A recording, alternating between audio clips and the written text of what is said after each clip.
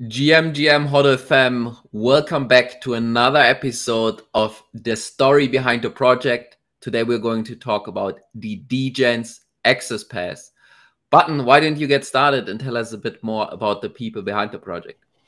Yeah, I'm excited to do this one. There's a few access passes out there that are providing utility, and this is definitely one that I think is worthy of keeping your eye on and seeing where it goes. It's created by two very successful financial investors that have gone full on Degen mode and now are into NFTs. Their names are Mando and OSF. Both of them have an interesting perspective on what's going on in the market. As soon as NFTs started to become a thing, they got involved in it. And one of their most successful purchases and investments was getting into the Bored Ape Yacht Club, which many of you know is one of the most valuable NFTs that you can get currently today. I believe they have together approximately 70 of them.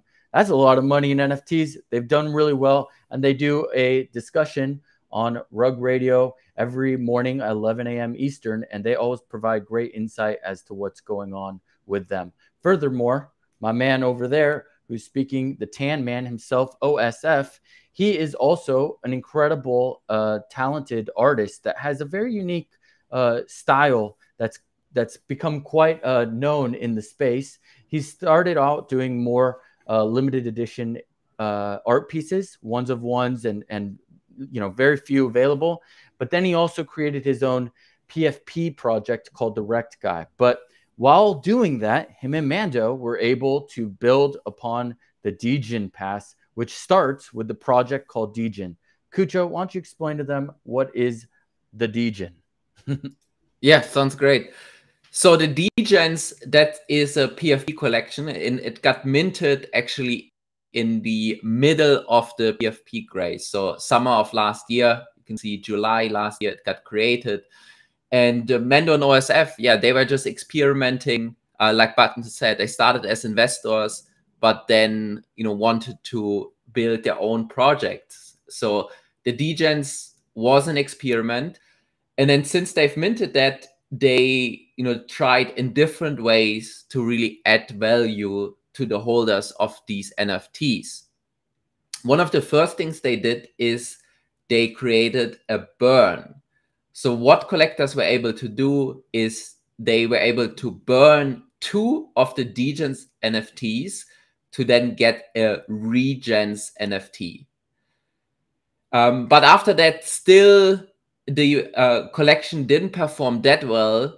And and so it was going down in price. So OSF and Mando, they were thinking about, hey, what are different ways in which we can add value to our holders?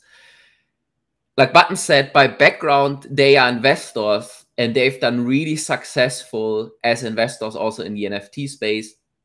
So they felt like, oh, that might be, the angle that we should be taking, and this is how we can drive a lot of value to these NFTs. So what they did is they did some rebranding, and they rebranded Degenz as a project that's focused on NFT resources. And also, I mean, looking at these NFTs, right? It looks like a very traditional PFP collection.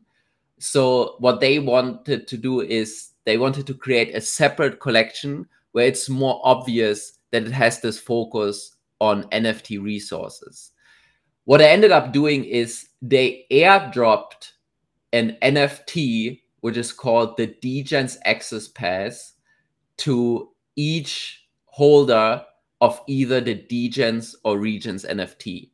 And now this is the NFT that gives you a lot of access to different NFT resources that they came up with.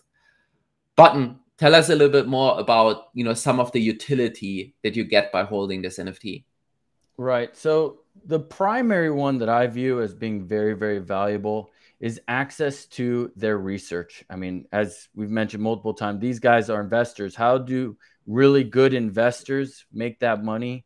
They do their damn homework. And if they do their homework and they're right about something, then it provides the opportunity for them to actually make significant profit. So they are enabling you to get access to those research reports, which are quite incredible and very substantial. So in order for you to get access to these various reports, you have to have the Degenz Access Pass in your wallet, and then you sign it with your wallet to prove that you have ownership of that wallet with that NFT.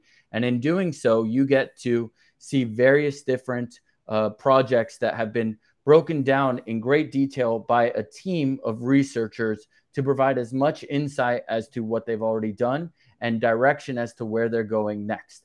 And this is, I mean, these are really great opportunity for people to learn a bit more about either what's trending or what's been going up in price, or perhaps something that's been going on in the market for a significant amount of time that's been holding a solid floor price.